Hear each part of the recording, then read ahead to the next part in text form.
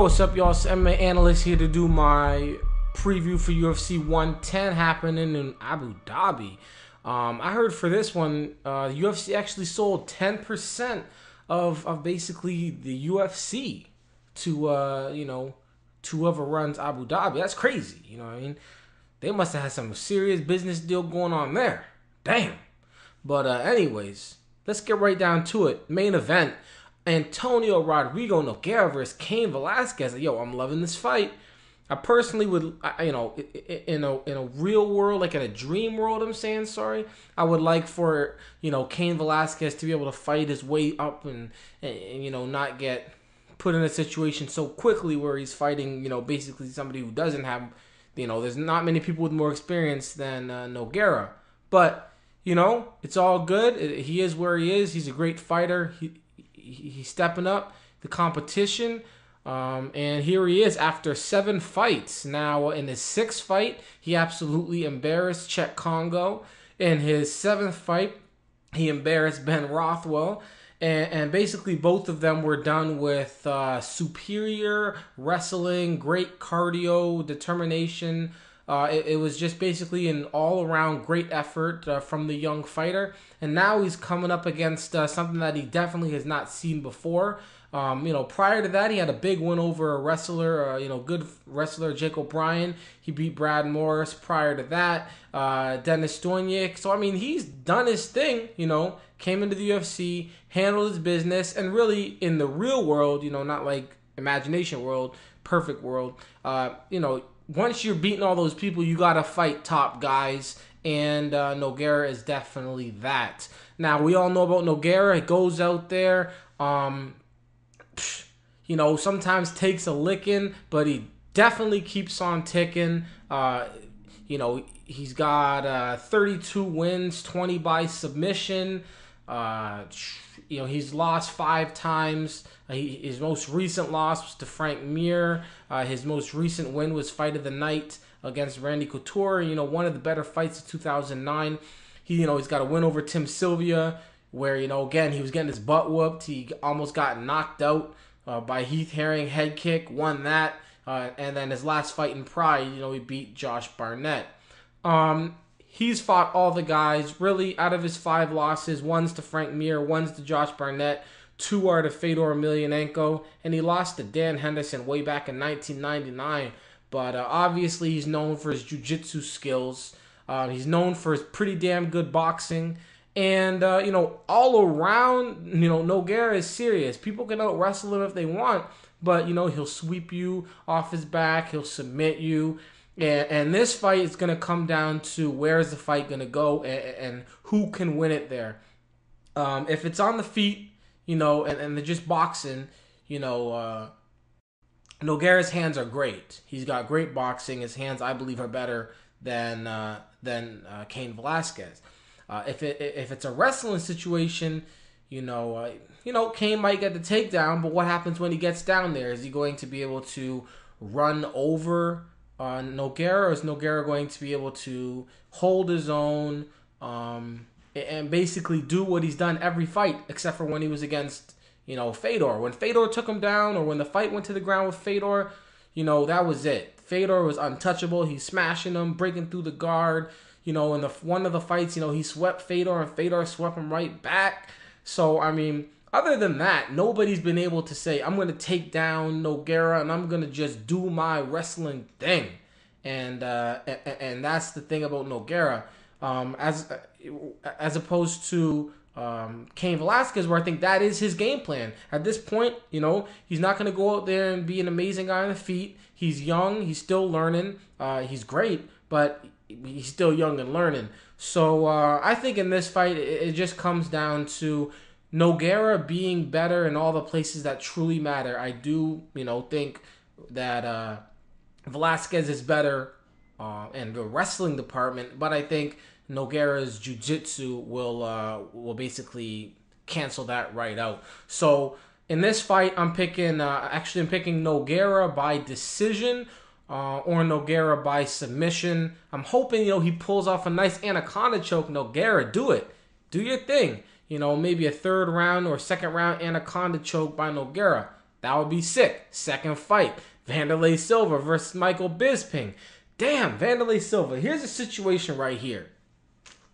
This situation right here, in this situation right here, yo, Wanderlei, you have to win this fight. If you do not win this fight, then there's not much hope left for your situation in the UFC. You're always going to go out and you're always going to be exciting. You're always going to fight for yourself and for the fans, and you're always going to get respect. But how long does this really have to go on for with you losing and losing and losing? Now, no doubt he's been fighting some tough guys. He fought Chuck Liddell, had a war. Fought Dan Henderson, prior to the UFC. Lost that. Beat Keith Jardine, and then lost to Quentin Rampage Jackson, got straight laid out, and lost to Rich Franklin in a very close catchweight fight and a very close decision. But, you can take all that, add another loss to Mirko Cro Cop, and right now he's looking at 1 win and 5 losses, in his last 6 fights. And, hasn't had a big win since maybe Ricardo Arona, back in 2005. So this is a tough situation for Wanderlei. A lot of this stuff gets overlooked because Wanderlei is so loved and he's one of the most endeared fighters in MMA and respected as well. But he's got to win. Simple as that. This will be his 3rd loss in a row in the UFC. It'll be to Michael Bisping, definitely the lesser of all fighters that he has lost to so far. Rich Franklin, Quentin Rampage Jackson, Chuck Liddell, Dan Henderson, Mirko Cro Cop back in 2006. That's kind of, that's a level right there. And I don't think that Michael Bisping's on that level. He's on a level, but he's not on that level, no matter what, you may think. What are his strengths? We already know. His strength at least used to be his ability to get in that clinch. He's got massive power, his aggression, his style, his cardio's never been really a question. He was sick, I think, against Dan Henderson in that second fight. But the point is, he's a beast, and that's what he does. He comes out and he beasts people up. He doesn't beat people up. You can get beat up, but you don't want to get beasted up. And that's what Wanderlei Silva does. He beasts you up. And in this fight, Michael Bisping is going to have to figure out how to win this fight. And I believe that his game plan is going to be the same it was against Chris Lieben, the same it was against Dan Henderson. And basically, one time it worked, one time it didn't, and it didn't, and both times we were dealing with completely different fighters. His plan was to pick apart his opponents to a decision. Basically, stay on that bike, keep jabbing, keep moving, win by decision. He openly admitted it with the Chris Lieben fight. I think he said he was going to maybe tap Henderson or knock him out. That's foolishness. We knew the same game plan would be the situation there, and the same game plan is going to be the situation here. Michael Bisping on the ground impressed the hell out of me with his win over Dennis Kang. He fought through a tough first round with Dennis Kang, came out the other side victorious, very impressive, won a lot of respect from myself. Dennis Kang and Dan Henderson have been his toughest fights since his loss to Rashad and since his win over Matt Hamill. But most definitely, Wanderlei Silva is the most dangerous fighter I believe that he's fought. Dangerous Dan Henderson, he's got that hand and he's got that wrestling. But Wanderlei Silva, if it comes down to intimidation factor, Michael Bisping can claim all he wants, that he's not intimidated, that he's going to go out here and he's going to do his thing and he's not going to be afraid and he's going to do this, he's going to do that. But the reality is Wanderlei Silva is a beast still. Even in losing, he's still a beast. He can still knock you out in an instant. He still chase you down. And Michael Bisping doesn't have the striking power to really, he shouldn't have the striking power according to what's happened in the past. To go out there and knock out Wanderlei Silva. He's going to be moving away and throwing jabs. I don't know how much power, unless you're freaking Vitaly Klitschko or old Chuck, by old I mean young Chuck Liddell, where you can move back and just hit people with jabs. Maybe Semi Schilt, just throw a jab and knock out Badahari. But, Michael Bisping's going to be moving backwards, and throwing a jab on the way out. And Wanderlei is going to be coming in doing his thing, and it's going to be a lot of Bisping running and a lot of Wanderlei chasing. And if Wanderlei comes in with the cardio, if he comes in ready to chase until he catches his prey, he should be able to win this by octagon control and just by beating him up. You know what I mean? He went into a war with Chuck Liddell, got tagged with heavy shots, never gassed, lost the decision, but it's not going to get any more difficult than that. That is for sure. So I'm picking Wanderlei Silva either by second round knockout or decision. George Sotiropoulos versus Joe Stevenson. This one's pretty simple for me. George Sotiropoulos, up until this point, has been fighting George Roop, in which he absolutely outclassed him because he's actually a pretty good black belt. Sotiropoulos is.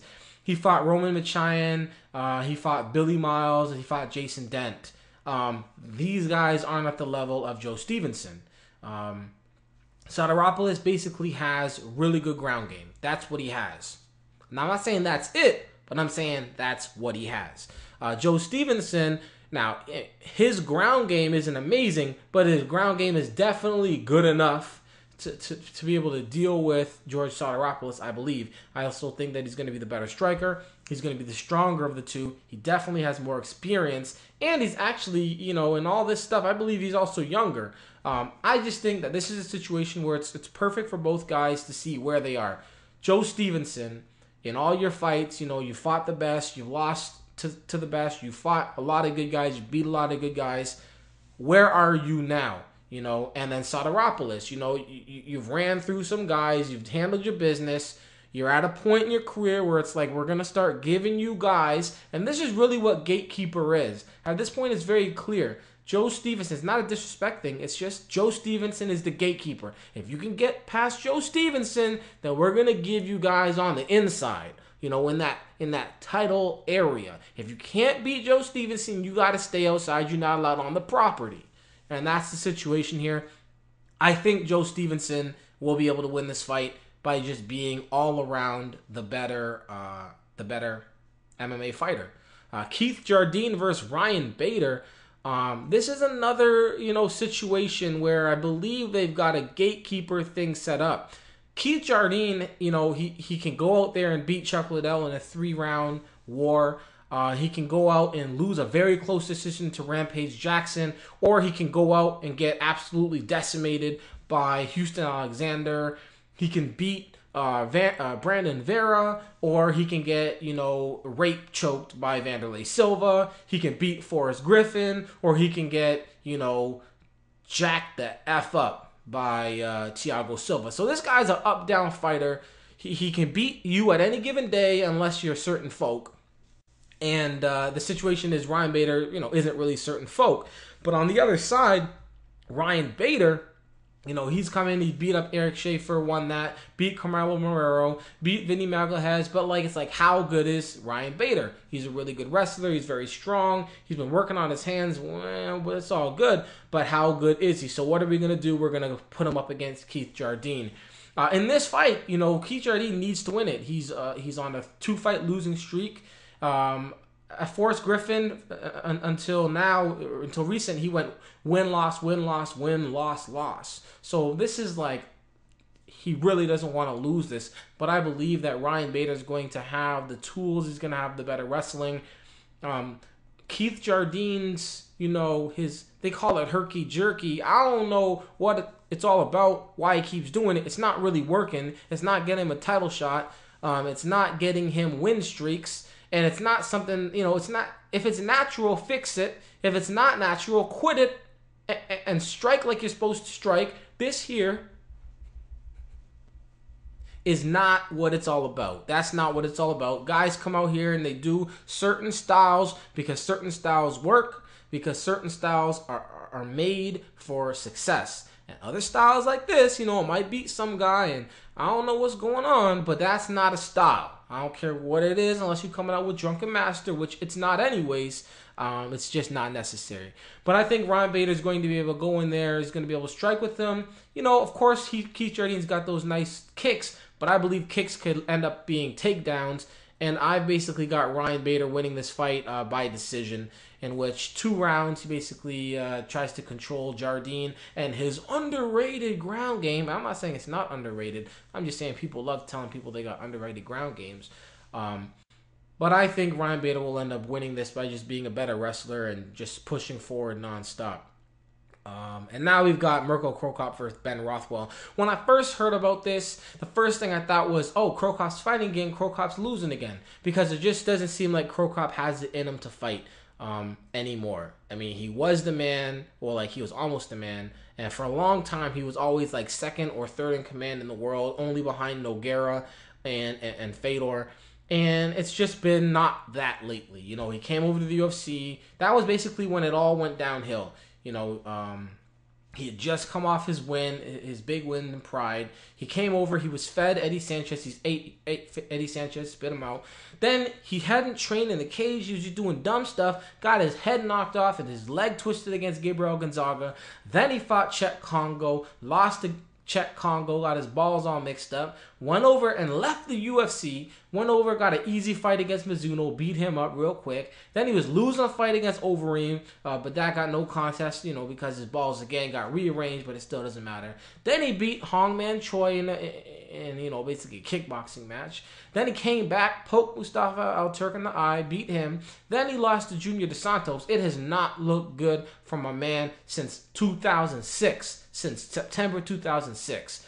And I automatically thought, you know what, Ben Rothwell is probably just going to come out here and do something similar to Junior Dos Santos. But I thought about it, and I'm going to go against my earlier thing, which I will never pick Cro Cop again against a top 20 fighter. And I'm going to have to go with Cro Cop here. And the situation is this. Ben Rothwell is not going to try and take this fight to the ground.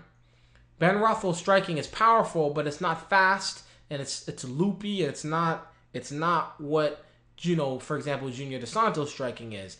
I hope Cro Cop doesn't plan on still doing that circling and trying to get the head kick off. It's possible, but I just believe in this fight. And even as I say this, I start to say, you know what? Just go with Ben Rothwell, because, you can't pick Cro Cop in this fight. You just can't. You can't see somebody continuously say they're going to do something different, they're going to train harder, they're going to train better, put out videos about how they're training harder, and then come up and look like doo-doo. You can't keep picking that guy. I didn't pick him against Junior Dos Santos. I did against Mustafa Al-Turk.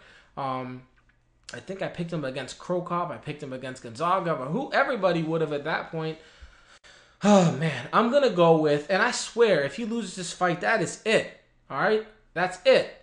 I'm picking Mirko Cro Cop by a decision, and by basically having better striking with his hands. His hands are actually pretty good.